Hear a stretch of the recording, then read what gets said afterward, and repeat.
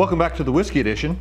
I'm Rob, and today we're going to do a few things because I haven't made a video in a while, and it may be a while before I do another one. I don't know, I've got a lot of plans, but can't quite keep the plans rolling.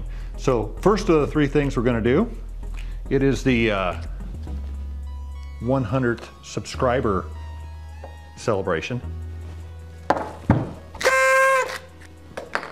So we got that going for us, which is great. Appreciate everybody who signed up, like, comment, subscribe. I know I always forget to say that, but you know, that's what happens when you're a busy guy. So today I've got a little local favorite in my glass.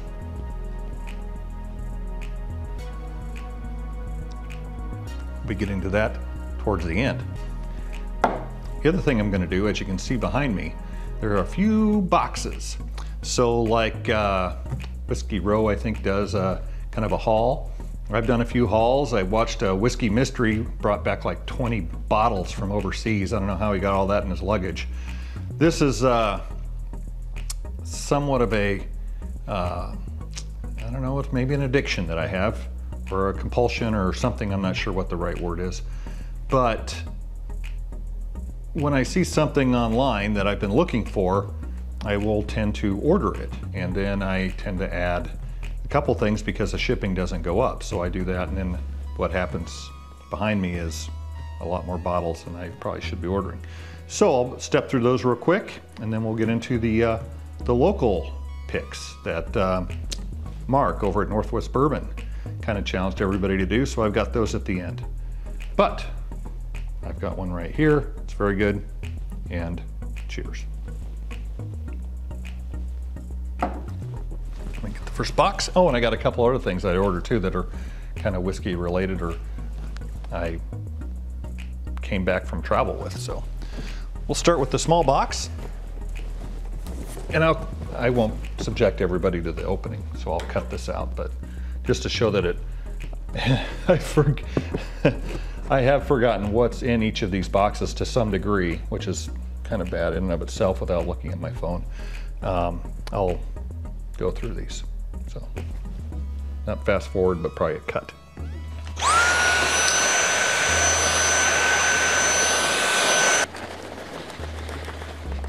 Oh yeah, that's right. See, I knew I forgot.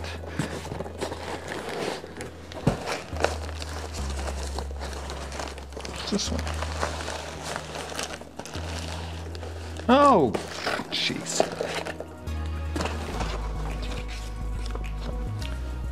Like I said, when you forget, what you ordered. So a buddy of mine down in San Francisco, he recommended the Lip Service straight rye from Savage & Cook out of Viejo, California, and distilled in Tennessee. So that's interesting. So that may be Dickel. I don't know, but he recommended it. I said I thought I'd pick it up. I saw it online, and it was a lot less than I've seen it here on the shelf, plus no tax. And so there we go. It's kind of a cool bottle. So the Lip Service from Savage & Cook. And with that was this. Maybe this, I don't remember which one I saw first or last or whatever, but the Buffalo Trace Kosher rye recipe. So now another rye. It's going to be a rye kind of day, I think. And so pick these two up. When did I pick them up? This was $3.29, so into March, April, quite a while ago. So can't wait to get into these two. Well, now I'm aggravated.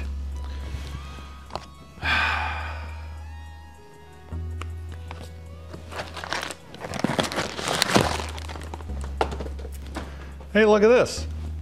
Lip Service from Savage & Cook. I apparently forgot that I had ordered this one, I think, when I ordered this that popped up.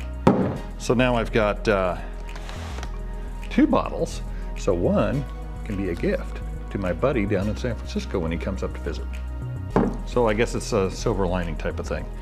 So I had ordered, I had forgotten, obviously, that I had ordered this, since it had been a while since I chatted with him. And this, I'm not even sure what it is.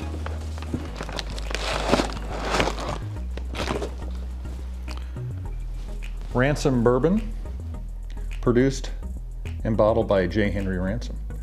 And there must have been a reason why I got this, though I have no idea what it was. Maybe it was the price.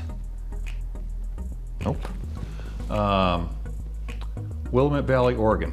I think it's because it's Oregon. I was looking for some Northwest bourbons. I believe that would be the reason why. I want to do kind of a Northwest thing with the Pacific Northwest, north of Oregon, maybe down into California a little bit, and maybe put some Idaho in. So Ransom Bourbon, it's 44%, 88 proof, handcrafted in Sheridan, Oregon. So a lot of times it is tough to get local bourbons through mail order like this. So this worked out pretty good. There's that. The reason I had ordered all this stuff was because of what's in this guy.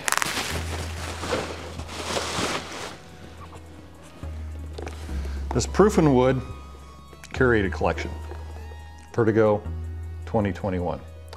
I've seen this around stores in the regular Proof and Wood, but not this 2021 Vertigo. I read a little bit about it. Let's open it up. Read a little bit about it. Open it up. You see through bottles of lip service. Take that guy out. Has a nice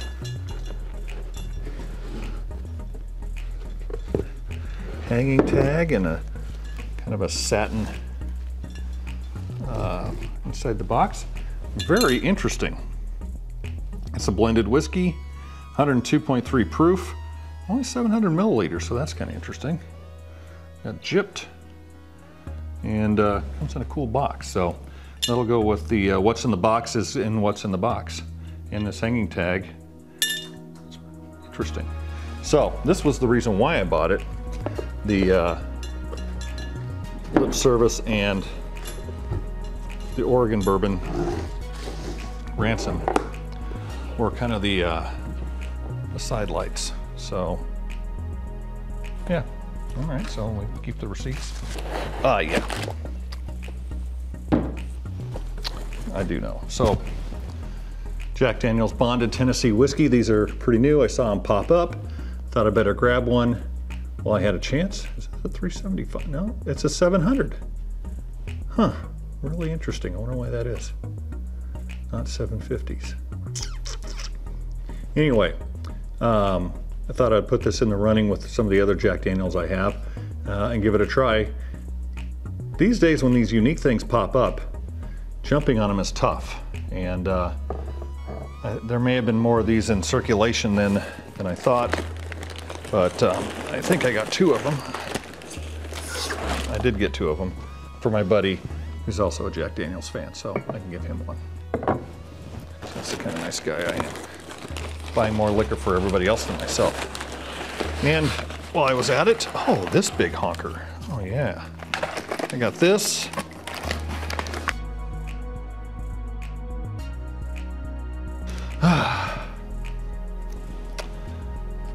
Belfer Bourbon Whiskey finished with a Texas pecan wood. Look at that bottle. Art Deco to the max. I've got plans for this baby. Spirit of Champions. So I hadn't seen this. Yeah, maybe I'd seen it in 1 or 2 places around, but I thought this was one of the good things to fill up the order with the 2 Jack Daniels. And look at that bottle. It's fantastic. And the last thing in here, which I've now forgot what it was. I think I know what it is. It's another big bottle. Yeah. I wanted to try this for a while.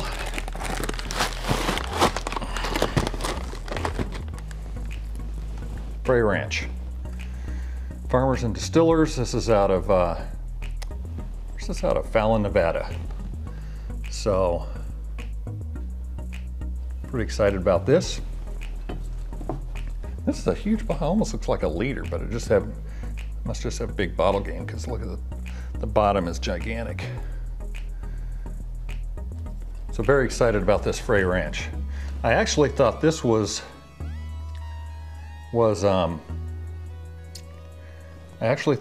going to be the one that the Balfour has with the Texas pecan wood. I kind of got that mixed up. after I ordered it, and you press the go button and you're like, ooh, maybe that's not what I wanted. But yeah, so 45%, 90 proof, batch number 4. So pretty excited to try this. And I think there's some other Nevada whiskeys and bourbons. Try, what's this? Is that a special gift? Let's see. Boy, check your boxes. Check your boxes, because sometimes there may be something else in there that... What's this?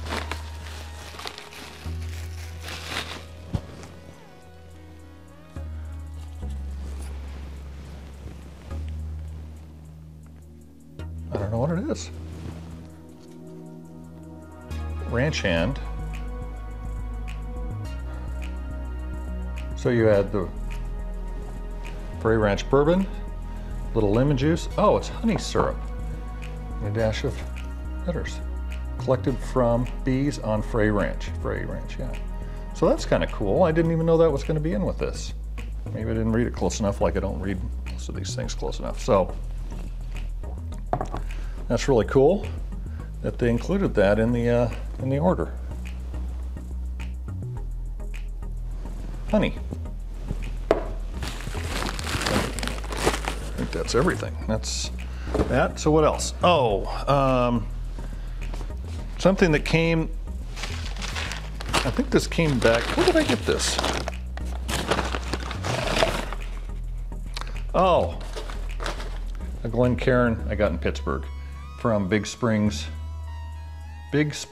Spirits, Bellefonte, Pennsylvania. I'm gonna try and pick up some stuff, some bourbons and whiskeys out of Pittsburgh. I was back there for a meeting and didn't have a chance to collect them and bring them back with me, so I'll have to figure out a way to do that. The other thing I got in the mail that's bourbon related, aged in ore, 3-ounce max capacity TSA approved flight glasses. So I picked up a set of these, a set to go with this for my buddy, and you'll know why, hopefully in a future video, of why I'm being so nice to him. So just let it go with that. So I picked up 3 sets.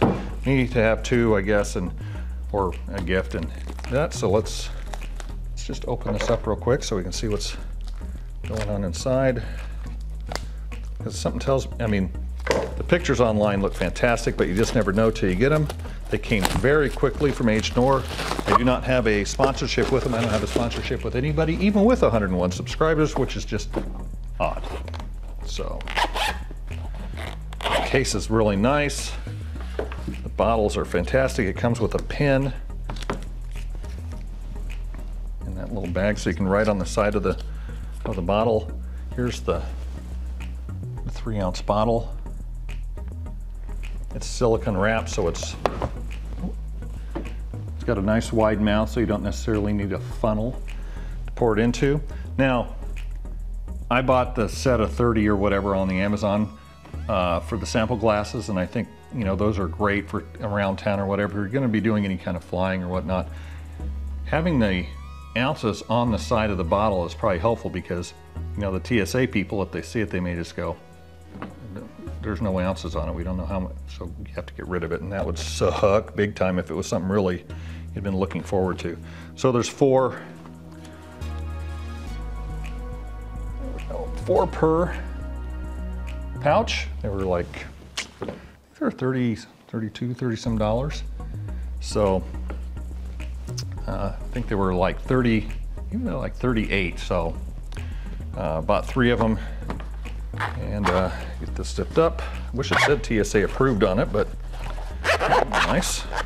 People have said they haven't had a hassle with them, and so got some nice hanging things on there, and that way be able to transport some samples back and forth from various locales. Might even have to take them on my next trip, because it was a pain in the neck to get to a liquor store. And that's another good point. You go to a liquor store and you can buy a $3.75, or you can buy the, you know, the small little airplane shooters, you know, but the cost per ounce is exorbitant, and then you're limited to what they have on hand.